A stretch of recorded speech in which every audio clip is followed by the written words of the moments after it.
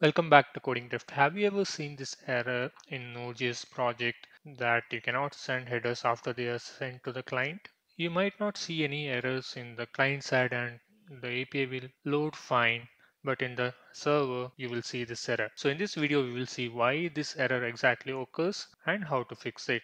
First I'll create a Node.js project with Express on it. If you know how to do this, so you can skip to the next section. So I'll create a directory node sample and I will navigate to that directory.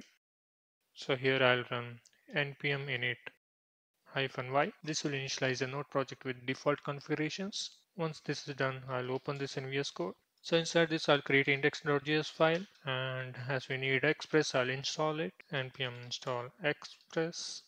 Once that is installed, I'll write some boilerplate code. So here what we are doing is importing Express and creating an Express app. We have a get route here and we are running in the port 8000. So I'll start the server using nodemon. The server is started and I'll refresh the page. As you can see, I get the desired response, but in the server I get this error. As you may have already noticed, we are doing response.send twice here. So you may say this is very obvious. We will notice this and we'll remove it and the error will go, which is true. The error goes off, but there are scenarios where you will not notice this multiple response.sends. So I'll give you an example here. Let's say I have a route with some ID and I get that ID and I check if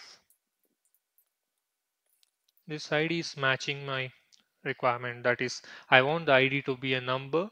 I don't want any string or any other character in it. So I just check 0 to 9 plus. This is the regex to check if there are one or more digits in the ID. So if it is not the case, then I send a error response. I'll say response.status is 400 and I'll send an error saying invalid ID. And after this, let us say I have a lot of business logic. So once everything is processed, I respond with the data. So let me access it. It's working fine. I don't get any error. Let us say I enter some string. As you can see, I get the desired output here, but the thing is in the console, we get that error. So how do we avoid this error? So there are two approaches in which we can avoid this error. One is to put an else case here and write the remainder of the code inside the else case. So if you refresh now and I'll clear the console and run it again and I refresh this page, as you can see I don't get the error. And another case is without writing the else case, what we can do is we could just return here. So the execution flow is done. We don't want to execute the remainder of the code. So we'll just call return. In that case also, we will not get that error. There is one more scenario where this error will occur. Let us say you have a async function. I will simulate this with a sleep function, or this can be anything, an API call or DB call or anything. So, and then after the results are fetched, we are sending the response and we have some other code also, and again we have response.send here. So in this case what will happen is, so if I refresh the page, I'll get the response. So after 3 seconds the sleep function will finish executing and this response.send will get executed and the server will crash. So if I refresh again, I'll not get any response.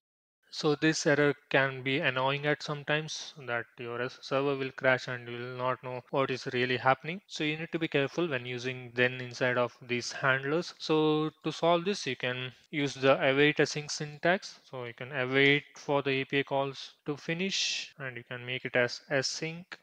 So once the API calls finish, you can process the response and send it in the response. So this will not cause the server to crash. So after 3 seconds, that means after your API call is done, you will get the response. So that was how to solve this error in Node.js. Hope you liked the video. If you did, please consider subscribing to the channel. See you in the next one.